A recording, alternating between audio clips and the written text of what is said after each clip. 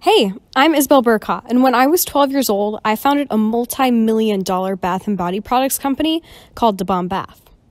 After 5 years of building my own brand, I've discovered a passion for helping young and innovative entrepreneurs tell their stories.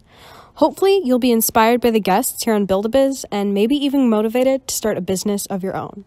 Let's get into it. This is Build-A-Biz with Isabel Bercaw.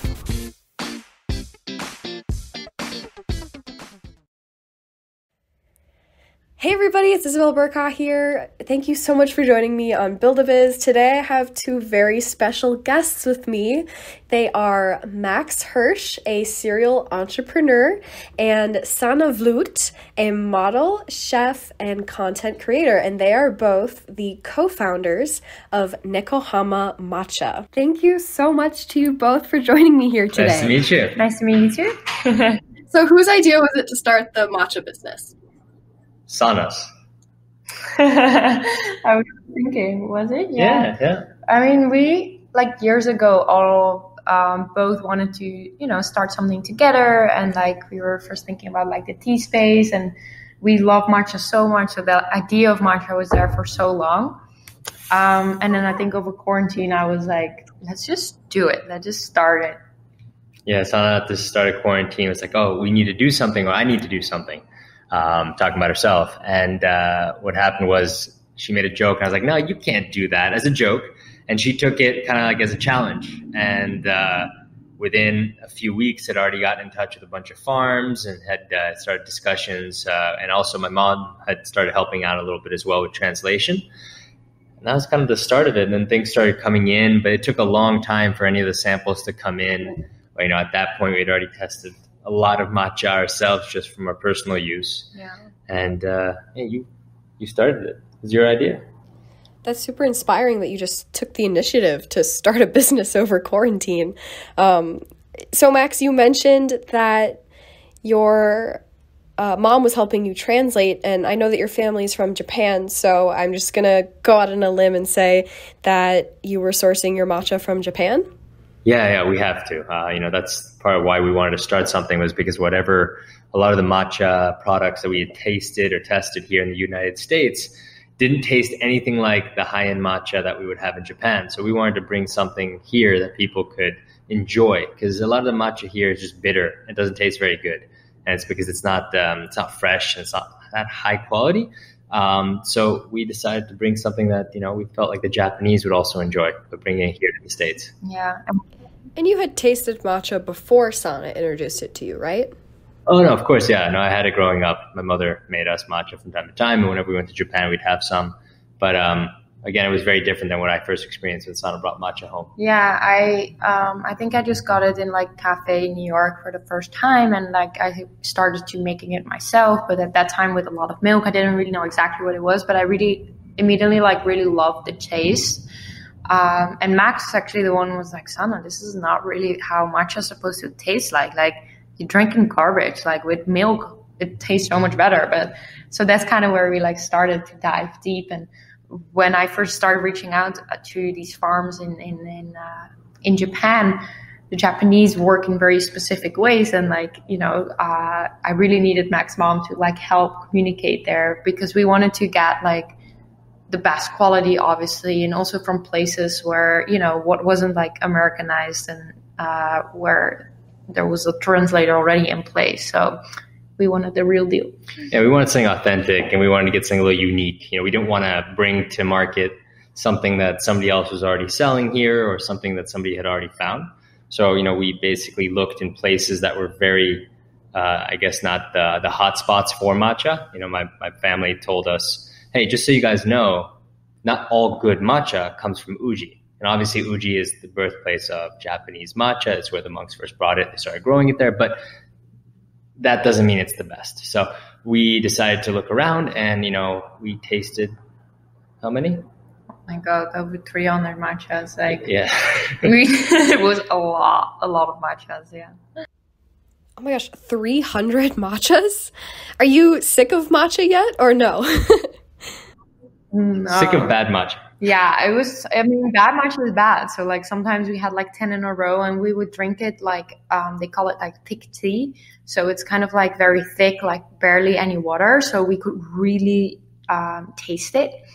And yeah, many of them were really bad. So like after 10 times, every 10, we kind of had to take a little break and reset before we started it, because most of the matchas are so bitter.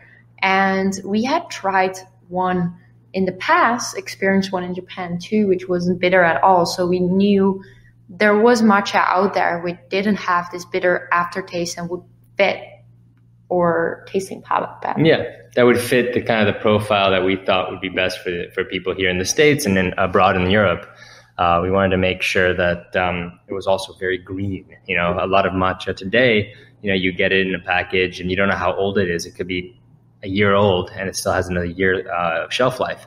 So you look at it and it's like a little bit yellow. It's because it's oxidized. It's, you know, it's a green leaf that's been ground into a powder. So the sooner you consume it, the better, because that's when it's when it's fresh. And a lot of the matcha powder here in the States is, you know, quite dated. Mm-hmm. And that just kind of goes to show that, like, even though you could have just gone with one of the first matchas that you were like, oh, this is okay, you knew what you had in mind for your business. And you're like, if we're going to put a product out there, I really want it to be the best. And you persisted. That's actually one of the things I hold like some key words to when I'm kind of conducting business myself. And persistence is one of them, because, you know, a great business doesn't happen without persistence. So that's really awesome. Yeah. Something else I'd like to ask both of you. So you both, you're a couple, you're dating, and you work together. What's that dynamic like? Well, before we started Nekohama, we also worked together in a way. Max was helping me with things, you know, around like content and like also with YouTube and like management and stuff. The funny thing is that there in that field, we were kind of not a good working duo or private life. I wish I could tell like, I wish would all work out. But like in that way, our relationship would suffer from a work relationship. So we decided not to do that. But the interesting part is on Nekohama, we are great in working together, because it's not my business, it is our business, and it feels like we're really doing this like together. And I feel like Max is really leading kind of the whole business side of Nekohama, and I am leading the creative on it. And it's been like a good combination, and we've been working really well together there. Yeah, a good way to think about it is there was an imbalance when I was working for Sanne, kind of helping her as a manager, because first of all, I didn't want to manage my girlfriend. And even though it was working, everything was going well, it was just more so that working for someone versus working with someone, it's a different dynamic. And when you're managing someone, you're pretty much working for them or working, you know, on their behalf. Now, when we're working on Nekohama together, it's like a collective project. We're putting both of our energy into something that isn't owned by one of us, or that isn't our career, my career, Sanne's. It's a lot more fun, and we find that we can, you know, kind of spread our wings there. And it doesn't. It's not a place where we butt heads. But yeah, in our relationship, it definitely suffered because, you know, we were always working together, talking. You know, 9 to 5, we're working together, and then after that, we're living together. And it just kind of through quarantine, it got a little tough. But now it's amazing. Yeah. I remember when I first started my business, and then it was sort of at the point where my parents jumped in, and it was kind of tough at first, because when you go to work and you have a normal job, you can sort of separate your life and work, and then you sort of have time to cool down. But even today, like, I'll find myself working at like 10 p.m. with my family, and we'll be like, okay, we just really need to take a break right now. But I will say it's interesting that you two have that creative, almost administrative dynamic, because my sister and I, we also have that dynamic. So I would say I'm a little bit more focused on like the creative side of things, and then she's a little bit more into like, okay, what are the actual steps we're going to take to make these creative processes happen? So that's really cool. And obviously your other co-founders, Jason and Jesse, are our best friends. And, at the beginning, it was kind of also see like, okay, how is that going to work out? Because we're working with your boyfriend, girlfriend, and best friends. And actually, it's been the best decision ever because it's just been when we're all working all day, sometimes till late in the evening, it really doesn't feel like work. It just like feels like we're a group of friends building something amazing together. That's true. Yeah. And I think working with friends, you have to pick which friends. They say don't work with friends and don't work with family, but if you have the right friends and you've cultivated the right relationships and you trust them, then it's a beautiful thing, because there's nothing better than winning with your friends or succeeding with people you love. And I think that that's the difference between working with, in a company where you don't know everyone very well or intimately, or working with a small group of people that, you care about everything that they do because you're just that involved. So it's a beautiful thing to do this with our friends and, a few people that we used to work with in the past. So it's been a wonderful experience. Yeah. Yeah, that's super cool too, because I know like when I'm working with my family, it's never a thing where, you both kind of touched on this. It's never like my business, it's our business. So that really makes it easier to consider other people's feelings and then not really ever feel like, oh, like this person's going to get the promotion or something like that, because you know that you're all on the same side and you're all on the same team and you want the same things. That's really cool. I'd love to also just quickly touch on, it's cool that you guys are so honest about, hardships with like friendships and relationships and stuff, that you just were able to say, yeah, like it was tough and we totally admit it. Because I feel like sometimes on social media, everybody tries to like sugarcoat stuff and kind of like, I think it's improving now, but like people on social media can be kind of brutal, as you probably both know. Sanne, I think you have 685K followers on Instagram now, and how many subscribers on YouTube? Over 1 million. Yeah, so that's growing every day too. Like I know that those numbers changed since when we were first talking about this interview. So that's really crazy, and it's just cool to see you both be like so honest about the process, and that's really cool. And when it comes to social media, I think Sanne's great with it because she posts and doesn't spend much time there. And when, the thing is, there's a lot of angry people out there who have a lot of negative things to say because they're really sad. So when someone comes onto your page and, throws out something negative, at the end of the day, you just got to have compassion for those people, because that's how bad their day is going, that they have taken time out of their day to go and just throw out some negative energy. It's a way for them to release whatever they have inside. But I think you've done a really good job of just not letting it get to you. Yeah, I think that I do not take those comments very serious. And also, honestly, shout out to my whole community who is extremely, extremely positive. Like the amount of like bad comments and stuff is very minimal, which is amazing. And I think also that's been kind of my goal with the whole like YouTube and video, is kind of showing sometimes like the behind the scenes and kind of the more difficult side to things. So even like, when I was modeling, I was one of the first models who were also, taking camera backstage onto shows, but also in my hotel room or when I was alone, like moments which were, not as fun and not as glamorous. And I really wanted to show that because I saw how a lot of young girls were always like looking up to that image, like, oh my God, being a model and doing this. And now kind of also starting a business to kind of show people like the work, what goes in there, like the difficulties you're facing, and kind of, I want to guide people through like a learning process as my own experience as an example. Mm-hmm. And even I have like, a drop in the ocean in terms of influence, and my platform is so small compared to yours, Sanne, but even I will experience like negative hate from some people if like a popular YouTube channel does a story on my sister and I, and people will just comment like totally random mean, unnecessary comments. And I liked your advice because I think that anybody can take that advice to heart, no matter if it's on social media or if somebody is maybe bullying you a little bit. You and Max both talked about how those people are just having a bad day, and you shouldn't take it personally. And I know it can be hard, but I feel like that's something really good that people can take away from that. So we're actually going to take a really quick music break, but when we get back, We will continue this interview, and in the meantime, to all the listeners, make sure you follow Nekohama Matcha on Instagram while you're listening to the music, and you'll also be able to find Sanne, Max, and the other co-founders of Nekohama's information on that page as well, so for sure check that out. If you're just joining us now, my name is Isabel Bercaw, and you're listening to Build-A-Biz on Build-A-Bear Radio, and I am here with Sanne Vloet and Max Hirsh.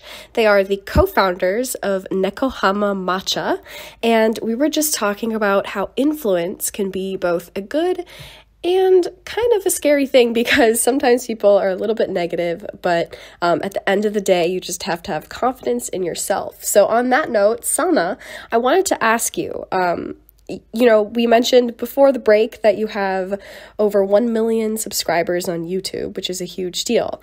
So when you're coming out with new projects, how much of the influence for the idea of the project comes from your subscribers and your followers, and how much comes from what interests you as an individual?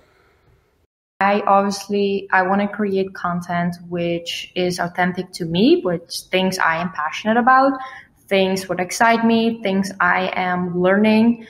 But I'm also listening to kind of my subscribers, my followers, and like what they want to see and also kind of what they like. And I think my whole journey into cooking and healthy eating, for example, has really evolved because of my following in a way. Like I always loved cooking. I loved it and I did it. But because of YouTube and I started putting like healthy recipes out there, I was like, oh, whoa, people like really like this. People really like need this. And I was like, let's do more. And while I was doing that, I experienced myself too. I was like, oh, I'm really into this and I love this. And like, I love to share this. So I think it's very like a 50-50 and it's kind of like, it's really like hand in hand. Like, I listen what people want. I take my own, tool on it and great content around it. That's really cool to hear. And I think the most successful businesses are always started because people realize a problem or maybe some kind of revelation that they want to share with other people. And then after they put that out there, they're willing to listen to feedback from people as well. And then, I feel like to be an entrepreneur, you can't really have have too much of an ego. And obviously I see this in your content that you're very humble, and you too, Max, and everybody on the Nekohama team just seems like they just really want to put a good product out there. So that's really cool. And I have to say, I got my hands on some matcha. I was lucky enough because let me tell you, if you're listening to this right now and you're thinking about purchasing matcha, definitely follow Sanne and Max and Nekohama because that matcha goes fast. It is so good. And even like my sister didn't like it before and she tried it and she was like, this is something I could get behind. So that's amazing. I love that. So Max, your family is from Japan, and Sanne, did you grow up in the Netherlands? Yes, I grew up in the Netherlands and I grew up in Zimbabwe. But most of my family is from the Netherlands. Yeah. That's so cool. So you both have very like worldly experiences, and also a lot of my favorite videos on YouTube are traveling videos, which I love. Yeah. And I would like to hear you talk a little bit about how you think travel and having sort of like this global citizenship has influenced your entrepreneurial tendencies and how you think that relates back to who you are as a person. So in terms of like kind of having a global perspective, I was fortunate enough to grow up outside the country, spent time in India, Japan, and France. And Sanne grew up in Zimbabwe, or his first 5 years in Zimbabwe, then moved to the Netherlands. And we were both able to see different perspectives. I think that you kind of get the full spectrum when you're living in a country like India. And then when you basically travel from India to a place like France or Japan, you're getting even bigger spectrum, right? You're seeing everything from like the worst of the worst, the best of the best, the most advanced cities to, places that don't even have running water. And I think when it comes to entrepreneurialism, everything that we're doing is to benefit others. So we want to bring health to people that maybe haven't had access to it, whether it's through, better beverages, which then lead people to better routines throughout their day, we really want to make sure that we have an impact on not just the people that are, consumers of our products, but people out there that need help. So something that Sanne and I are, heavily focused on is education, and education has been something that Sanne has valued for her whole life. It's something that we put a lot of time into, and there's a project called the Yumi Project that we are running with our co-founder, Jason Gorski. And Sanne and Jason have been going into schools in Brooklyn, and obviously now because of COVID, that is not possible. But what they were doing was they were mentoring young students in, I would say, lower income areas, and working with certain classrooms full of students that were, I would say, on the lower performing side, meaning that they were coming from maybe rough upbringings or, broken homes. And, we would spend time with them kind of working on different, actually, I'll let Sanne talk about this. You were actually in the classroom. Yeah, so we would go into the classrooms and do social emotional learning workshops. And for everyone who's listening and is wondering what this is kind of workshops around like working on self-belief, confidence, team building, and kind of like leading them through their a path of growth. And we thought this was very important because how I grew up in like a high school was such an amazing experience with like the people I had there, and like I found it so much fun. And I was actually part of a special class where they were doing testing with like theater and see what the impact was on that.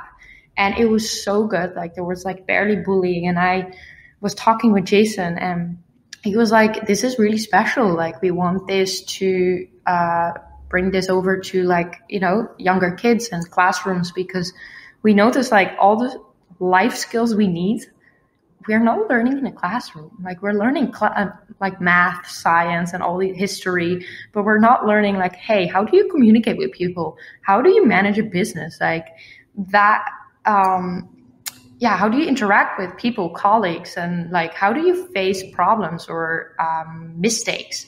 So this is something we were like very passionate about, and we really wanted to do. And I think the whole purpose at one point of our business too is to really provide like help and these kind of projects all over the world.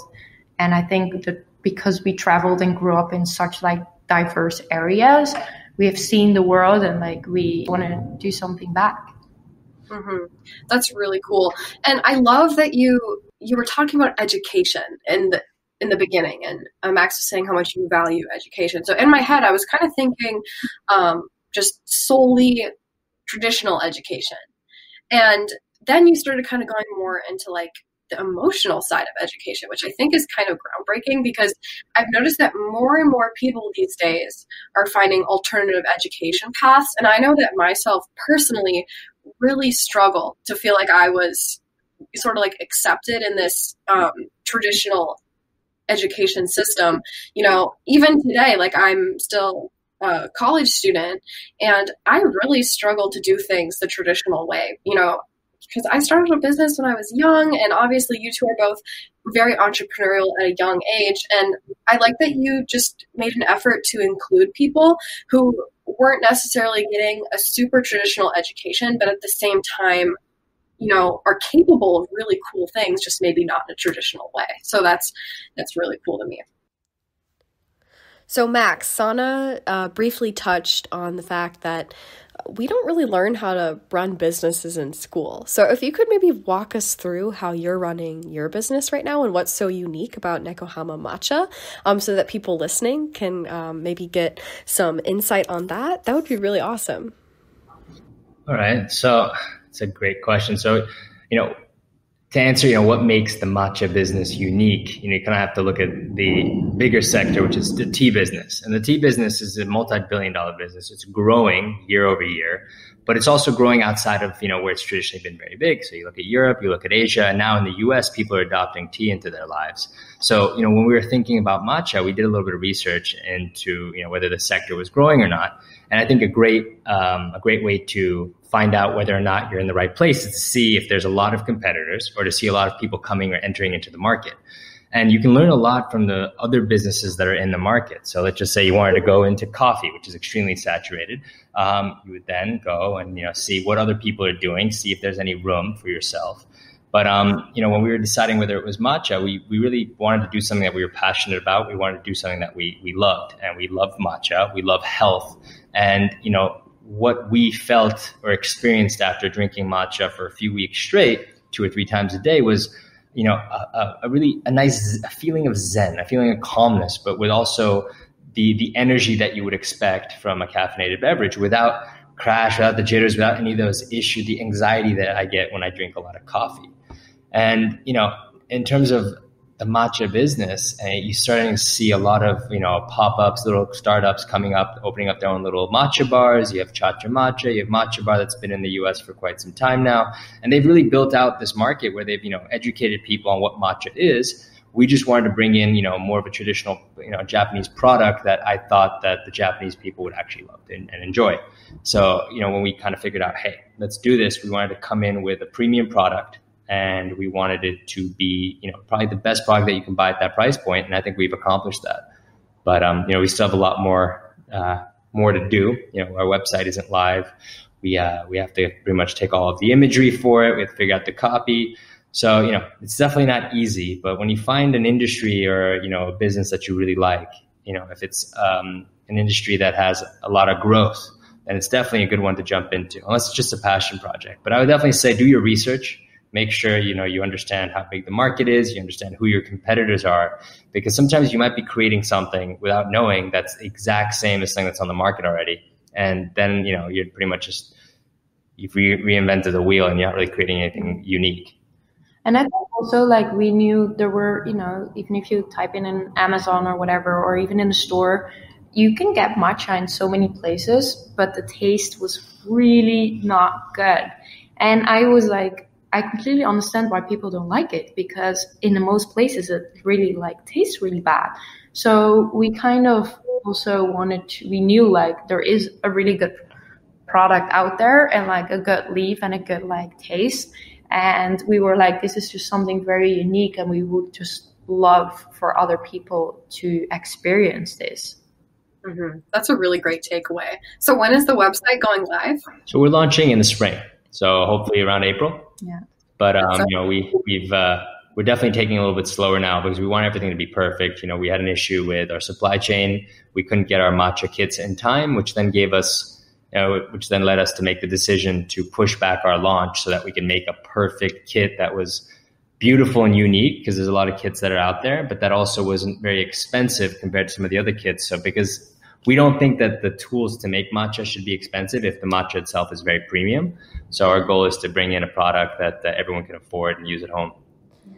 Let me tell you, that is a relief for me to hear, because I will definitely be needing one of those kits because, well, actually my matcha making process is very professional. I put my matcha in a water bottle and I shake it really hard until I can't see any more matcha clumps in there. And sometimes it all the way dissolves and sometimes it doesn't. So I might be needing to get myself one of those. So Max and Sanne, unfortunately, this is all the time we have left today, but thank you so much for joining me here. And to everybody listening, definitely go check out at Nekohama on Instagram, and Sanne Vloet and Matcha Bay is Max's username. He got very creative with that one. So definitely go check out those Instagrams. And if you missed the beginning of this episode or you want to check out some other episodes, check out the Build-A-Bear YouTube channel. And you can follow me at Isabel.Bercaw, and you can also follow Build-A-Bear Radio on Instagram. So just keep yourself in the loop with that, and I'll see you next week. Thanks, everybody. I hope you have a great day. Bye.